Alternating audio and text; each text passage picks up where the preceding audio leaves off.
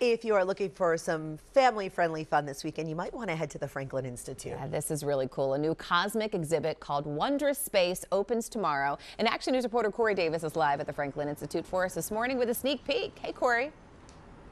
Hey, Aliana, Alicia, good morning. Yeah, they're putting the final touches on the exhibit. The banners are already up outside of the Franklin Institute here, showcasing the Wondrous Space exhibit opening officially tomorrow. But wait until you see inside. We just got a sneak peek. Take a look at this. The massive Mars globe is the centerpiece of the Wondrous Space exhibit, immediately igniting curiosity about space and beyond. This is the first of 6 permanent exhibits to open over the next few years, twice as large as others in the past. There are 2 levels to this. The first is a dark and ominous level like space and interactive activities that focus on teaching visitors of all ages about the elements of space beyond just black holes and galaxies. The second floor is all about the inspiration of what it'll take to bring people back to the moon and eventually to Mars. There are rockets, rovers, and displays of spacesuits. And I just spoke with Derek Pitts, the Franklin Institute's chief astronomer. He's been with them for 45 years and he works closely with NASA. He wants kids to know that they can also be part of the future of space exploration.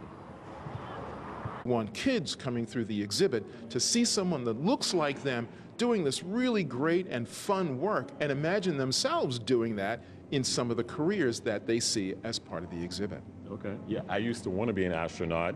Then I got interested into aerospace engineering, space shuttles, but those are no longer around. Right. But now there are new rockets, and there are other rockets that are coming in to take the place of Space Shuttle.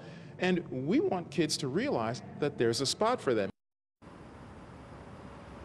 Yeah, there's plenty of space for everyone. So the Wondrous Space exhibit officially celebrates the grand opening tomorrow and Sunday, 9:30 to 5 o'clock.